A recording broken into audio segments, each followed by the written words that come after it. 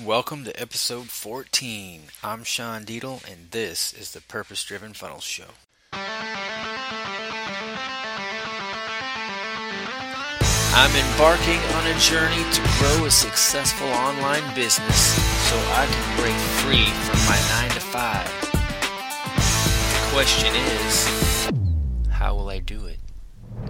Find out right here on the Purpose Driven Funnels Show, where you will get an insider's view as I interview experts who have succeeded. I'm doing it because my why is bigger than my 9 to 5. Life is meant to be a joy, not a chore. Will you join me? Today's podcast is brought to you by Audible. Get a free audiobook download and a 30-day free trial at audibletrial.com/purpose-driven-funnels. Over 180,000 titles to choose from for your iPhone, Android, Kindle, or MP3 player. Well, Kimaaya is a social media business strategist and Facebook ads manager helping impact-driven entrepreneurs attract and convert qualified leads. And I'm really excited to have her on the show today. Welcome, Kimaaya. Hi, thank you. I'm so happy to be here. Yeah, it's great. I'm really excited to hear more about your story. I know that you've got a business kind of going for a couple of 3 years now, and you're starting to really generate some momentum there. Mm-hmm. But kind of just tell us a little bit about just how you got started in your own business. Okay. So I actually come from a long line of entrepreneurs. However, I started working in corporate America. And one of the reasons why I decided to go into the entrepreneurship world is because I think it will allow me to have more freedom and to accomplish more of my goals. And one of my goals has always been to make a difference in helping women and children in a country that I grew up in, which is Ghana, West Africa. So that was the main reason why I decided to jump into the entrepreneurial world. Awesome. So what made you go in the direction that you decided to take with it, with the social media business strategy and all that? So while in university, I took a marketing class up, and we had to do websites, HTML, CSS, and then also we took marketing classes. And I really, really loved the whole idea of marketing. But they didn't really teach us social media. So, through the course of researching online, I started to learn more about social media and loved it. And I started thinking, I would love to have my own nonprofit organization, but that takes money, right? Sure. And a whole lot of work to get it started. And so I was thinking, how can I make the biggest impact, like immediately? And I decided, you know what? I love social media. How about I help companies that are also trying to make an impact in the world with social media? Because then what that will do is not only does it help me help them get their message out and help more people to learn about what they're doing, to make the communities better, but it also gives me a share in having my hands in impacting more people using digital marketing. So that's how I ended up getting into social media and Facebook ads. So it sounds like what your kind of business niche is helping kind of like people similar to you where they have a particular mission. So this really sounds like, and correct me if I'm wrong, that you're kind of focused on, that's kind of your purpose to help impact the world in positive ways and to help others that are wanting to do the same thing. Is that right? Oh, for sure. Yeah. I feel by me having clients that are aligned with me in the sense of wanting to make a difference in the world. And it could be various ways that they're trying to impact the world, make a difference.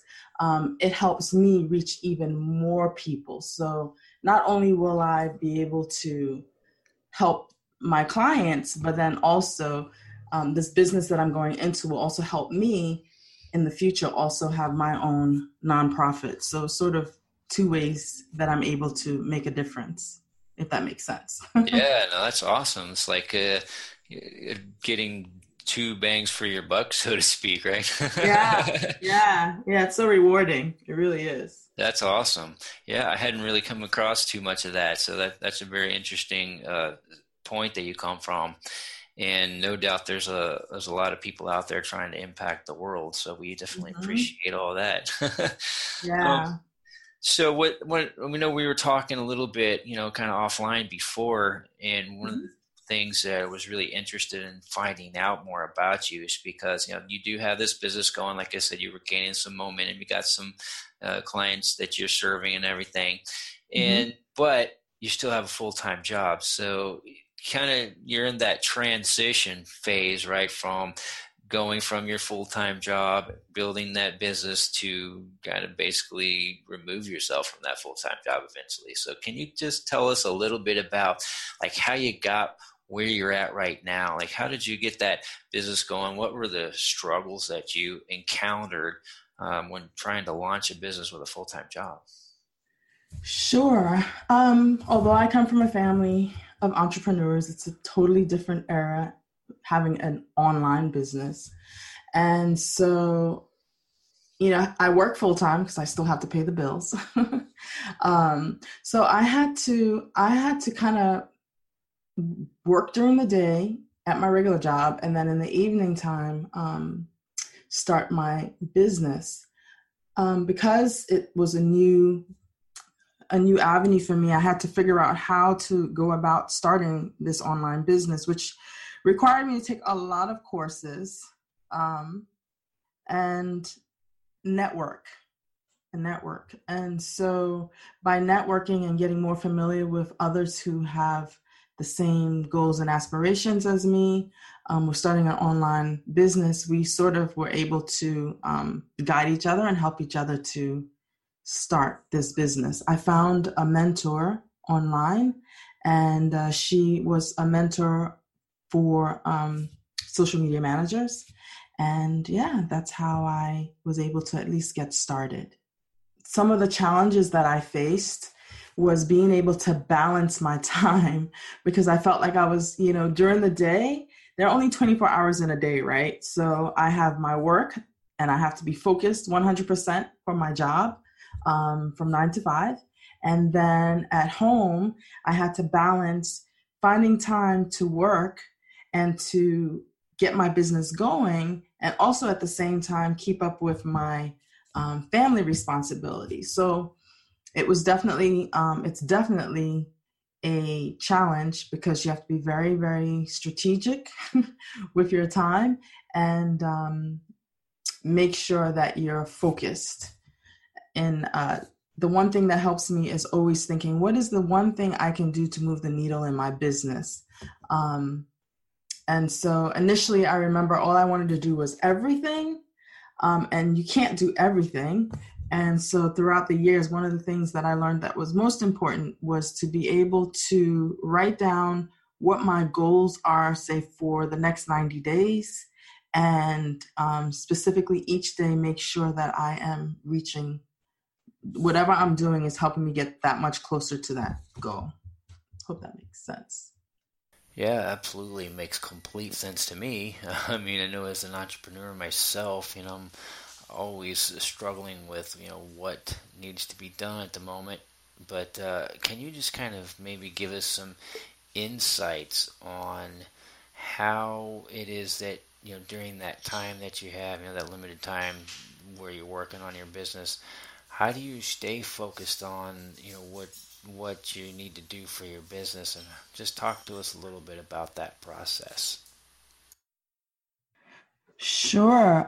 It wasn't always where I focused on the one thing. I will admit, in the beginning, it was a bit overwhelming because I didn't know where to start, and I kind of was making everything a priority. But after being in this for 3 years, I heard Stephen Larson say something that was profound for me, and that was You just need to, once you decide what your goals are, so say maybe it's you want to do sales, you want to get more clients because you want to build your revenue, then the most important thing for you to do is to do something every day that's going to help you reach that goal. So whether it's to reach out to 5 new people a day and network, whether it's to go into LinkedIn and to do your videos, you have to have that one big overarching goal and focus on that each and every day versus having 5 different goals, which is what I used to do,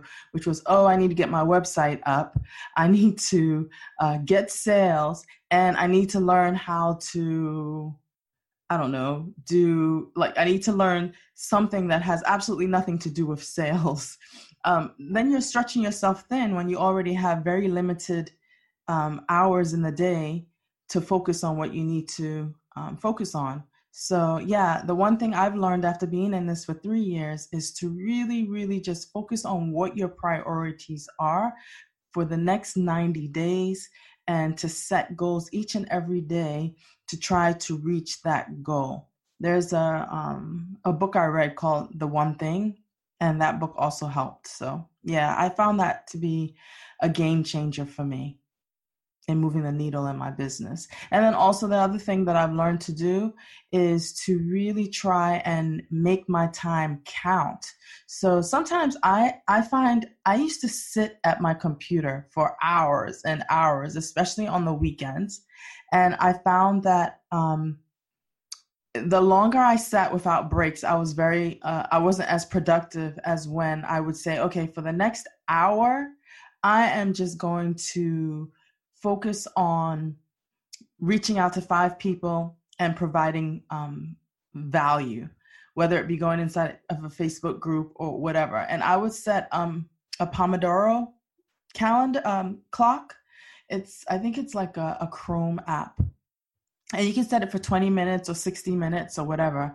And so I would set it for 20 minutes or 60 minutes, whatever I decided I wanted to do. And I would just focus and work on that one thing.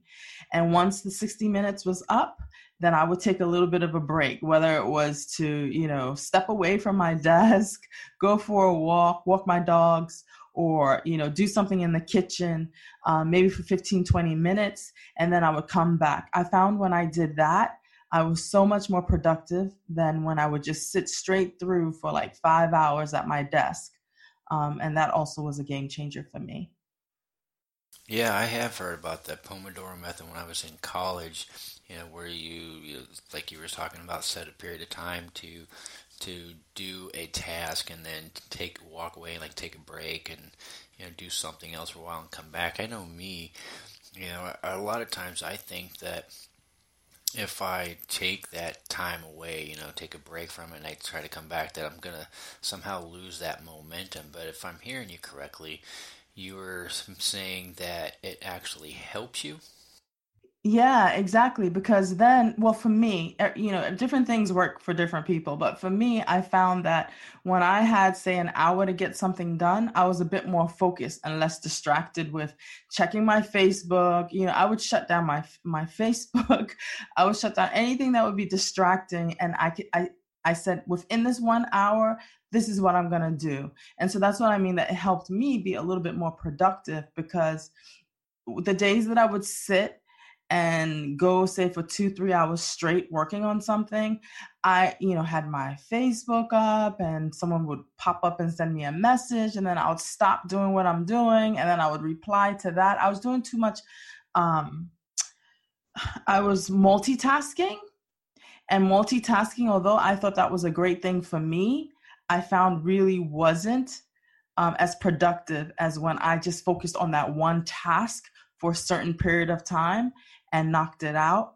Um, I actually found myself way more productive doing it that way. And I'm not saying that there aren't days that I do more than an hour or two, but I really do try, when I'm on it, to stick to that method, and I actually get way more accomplished, done doing it that way versus not having a plan. Right. Yeah, that makes a lot of sense. So You know, obviously, in a business, you've got, your most important thing that you've got to do, right? Like, for example, getting more sales. And of course, with the limited amount of time that you have in, doing those things, there's also a lot of those other administrative things that, that we have to attend to as well, right? So, Mm-hmm. what I'm kind of wanting to find out from you then is, those other tasks like, getting your marketing together, or, doing whatever other administrative things that aren't really necessarily your one thing. How do you fit those into your schedule? Or how do you handle those? Yeah, so that's the really challenging part is because my time is so limited, right? I only have from 5 until like about, well, 11 at night, to get personal and my side gig going. So what I try to do is and I'm still perfecting this. I think as an entrepreneur and in life, nothing, you never get everything right all the time. It's a work in progress. So right now, what I find that is helpful is I'm dedicating days for certain things. So say, for example, on Monday is going to be my day to work on my website, or because I'm still working on getting my website up and running, or it could be billing, or the weekends are the days that because I have longer time to focus, are the days that I work on my client work. And what I want to start implementing is visibility, which is writing more. I have not, you know, done writing. I need to do more writing because visibility is everything, especially when you're a new entrepreneur. And so that actually is on my 90-day goal for this quarter, is to get more visible. So I need to set time aside for that. So because my time is limited, I basically try each day to um, focus on something. So social media obviously is an everyday thing for me, and it's maybe an hour or two, that, well, actually it's probably an hour that I focus on social media. And then maybe another hour is working on, like I mentioned on Mondays, I'm working on my website. So I'm taking on that project of getting that tweaked and fixed. And then Tuesday, is my day to take care of, another task. So that's what I'm trying to work on. It's certainly not perfected, but so far it's going good by actually just doing blocks of time for specific tasks. So it all goes back to writing down, no, it all goes back to really figuring out what is it that you need to get done for this quarter, right? So you have your big goal. Then you have to break it down into little blocks, and you have to say, okay, what do I need to do to get to make that big goal? And so when you break down those little blocks, those are the things that you can then use to schedule out on your calendar to focus on getting something done to reach that. So say if I wake up this morning and I say, okay, my priority for today is I need to get a blog out. I need to finish content for my client for the next 2 weeks, or, do their Facebook creation. I write down what it is that I need to do. I listed based off of what's the most important, what's the most crucial, down to the one that's least crucial, and I just start knocking it out. Uh, the most important thing, I take care of it, and then I try to get it all done. And if I can't get it done because I've prioritized it, the one that's like number 4 is the least, and then I can just move it on to the next day. So I hope that's what I try to do. Check back with me in 6 months. I'm sure I'll hopefully perfect it even more. Yeah, so I have actually read that book, The One Thing, before. It's been a while, and there are some definitely good concepts and stuff in Yeah. there. And I think that after listening to you, I probably need to go back to that book and probably reread it. Yeah, it's a really good book, and Stephen Larson even talks about that, because I would love to mention one thing that I must say was a big lesson for me that I wish someone had really told me before I became an entrepreneur, is not to get so into the shiny objects of courses. You know, I kept saying, oh my goodness, I need to learn how to build funnels. Oh my goodness, I need to learn how to brand myself. And I ended up taking one course after another, after another, after another. And I will be the first to admit that I paid for these courses. Um, I can't even tell you how much money I spent on courses, only to find out that I really didn't even need it. And it's not just the courses, it's also like products to run your business. I said, oh my goodness, I need to make sure I get this for doing my email marketing, and I need this and I need that. And half the things you don't even really need. And so I wish, in the beginning, I just kept everything very basic. And it goes back again to your priorities. What is that one goal that you need? Well, if it's sales, then surely you don't need to have email marketing. You don't, because it depends on what type of work you're doing. But for me, it was digital marketing, and I wasn't doing email marketing for people. So I didn't need that.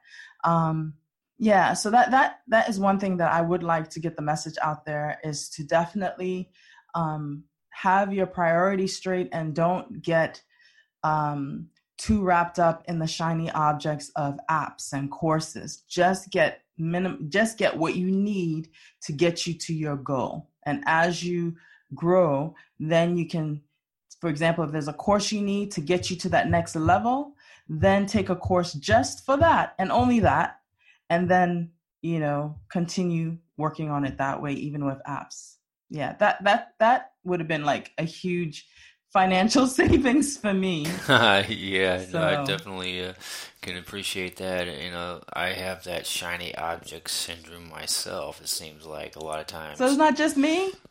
Yeah, yeah, no, exactly right. It's not just you. I think it's definitely an entrepreneur thing, but yeah, I do find myself chasing a lot of different trails sometimes, especially when, as entrepreneurs, we get these new ideas that come in, and we want to follow them, and we want to, get them implemented as quickly as we can. Yeah. And I know one thing that, has kind of helped me remedy that somewhat is, at least, when I get those shiny objects coming around, that at least write them down so that I don't lose them, right? And I don't end up chasing those trails too much. So, but another thing I heard you talk about, I wanted to touch on real quick, was mentors. Yeah. So you had said that, you got a mentor. So can you tell us a little bit about, your thoughts on what would have looked like if you didn't have one? Do you think that having a mentor actually helped you? Yeah, no, I feel mentors are so important, especially when you're new and you're not quite sure what to do in the online space, right? So I started with one mentor who focused on branding. And what I really loved about her mentorship, it was with Kimmer Luna. And so I took her course, her big course. And what I really, really loved about that course was the camaraderie of the group. It was amazing to be with other like-minded entrepreneurs who got me, who understood exactly what I was going through. Um, and then later on, I decided when I wanted to really specialize in social media, Rachel Peterson, I took all of her courses, and that's when I actually fell in love with digital marketing. Um, because I started taking her courses, and I just started taking actually all of her courses, and even joined her mastermind. And that was a game changer, because being in her mastermind, you have other like-minded entrepreneurs who are also trying to take their business to the next level. And you also get to meet people that I may not have met if it wasn't for being a part of the mastermind. What I would love to do next time is to get like a coach, like a one-on-one coach that's there to like guide me and say, what are your goals, Kim?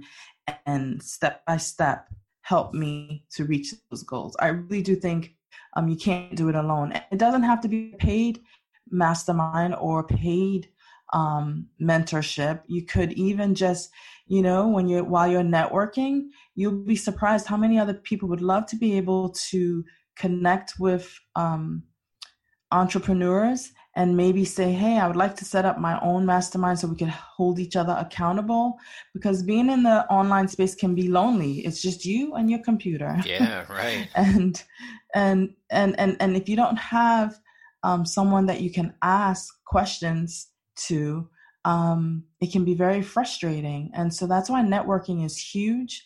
Getting to meet other entrepreneurs. They don't necessarily have to be in the same market as you, but it's great to have someone to bounce ideas off of and help you to stay focused and to help you reach your goals. That was huge. So, in that mastermind that you had done before, I mean, is there a lot of people that in the same industry as you? Yeah, so I mentioned too that I was in, Rachel Peterson's the only mastermind I was in, but Kim and Luna was like a course. And yeah, of course, they're huge. So the first one, which was Kimra, hers had people from all different types of businesses. There were social media managers, there were coaches of all different types. It could be financial coaches, it could be coaches that help you get out of a traumatic situation. So there were various different types of businesses that were in that group course. And then with Rachel, hers was mostly all just social media managers. So it was all like-minded entrepreneurs. So I got the best of both worlds, actually. Nice. Doing that. But yeah, it wasn't just online. What I really loved was that they had in-person meetings, and that was just amazing because you finally get to meet people that you only met online, and when you meet them in person, it takes it to a whole nother level. So that, I must say, was a real big help for me in my business in moving the needle. Yeah, that's great. And speaking about the mastermind and having the same people, in your industry or in the same group, sharing ideas and everything. I know that there's a lot of times people will have the thought, there's a lot of fear there because, technically you're there talking with your potential competitors. Yeah. So, did you have that fear or did you find it like more helpful? Yeah, you know what you're gonna find? There are two different. Actually, there's probably more than two, but I'm gonna just speak of two people. There are those that are competitive and they're not gonna want to help you, right? Right. And then there are those that are like me. I feel that there's so many different people that do the same thing, and what makes you unique and gives you the competitive edge is you being you. Who not all clients are going to be attracted to everyone. Sure. So I am of the belief that there's someone out there for me. You can be a social media manager or a Facebook ad strategist, but your personality is different from my personality. Your experience is different from my experience. And that is what's going to help resonate with the various customers. And so one client may be drawn to me where they're not drawn to another person. So I don't feel I'm all about helping people. That's the most important thing to me. And I feel that there's no need to be cutthroat. Right. I think it's more important to help others reach their goal. And when you give, not that you expect anything in return, but the universe always works things out. It's the law of attraction, right? You give and you do good unto others, and somehow it comes back to you in one form or another. Yeah, absolutely. That's really good insight. I appreciate you sharing that with us.